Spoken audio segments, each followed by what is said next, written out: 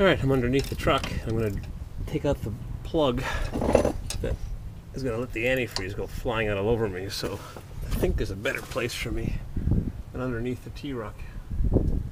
Some of the bolts for the oil pan were stripped, the threads, so I had to use a smaller SAE screw that just went through the stripped threads and a nut on top of the transmission pan. It should be good. One day I'll helicoil it. Probably will never do it, but I'm on my creeper. This creeper doesn't roll well on this driveway because this is the first coat with the big stones. And unfortunately, the big stones got plopped right where I have to roll my creeper, the biggest of the stones, just like here at the bottom of the stairs.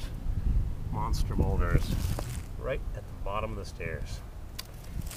Shame, huh? Boulders. Oops, someone spit out some taffy. Nice, huh? Let's put it right there. Squirrel can get it. Choke on it.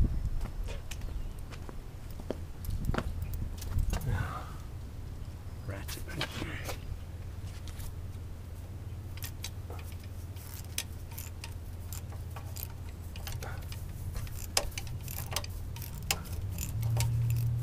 Gonna be a flood. Don't lose that plug. There goes the block sealer.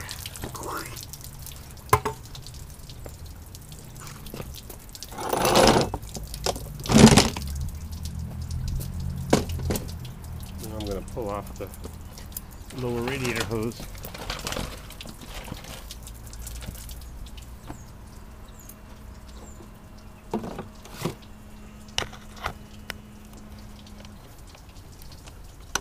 There she blows.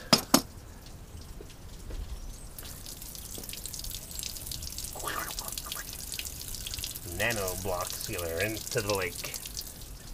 Clog up. Oh, there goes a cat. Can't see it because the camera's adjusting.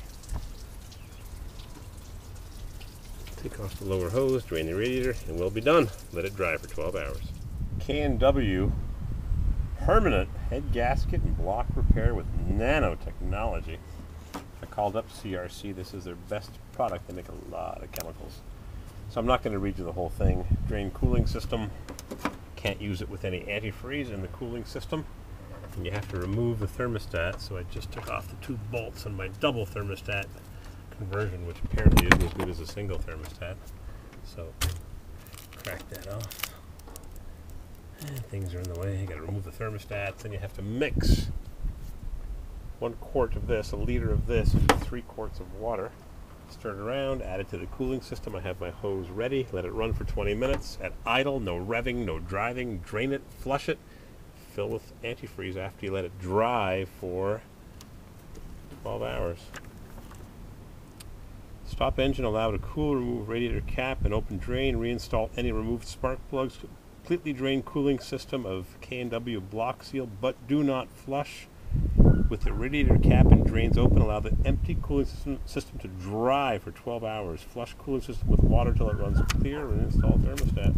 So that's what we're going to do. We're not going to show it to you in a play-by-play 12-hour video because I make too many videos and they're too long. Let's see how it works. When it's ready to crank up, we'll see how my reverse pin extender works, and you can get it.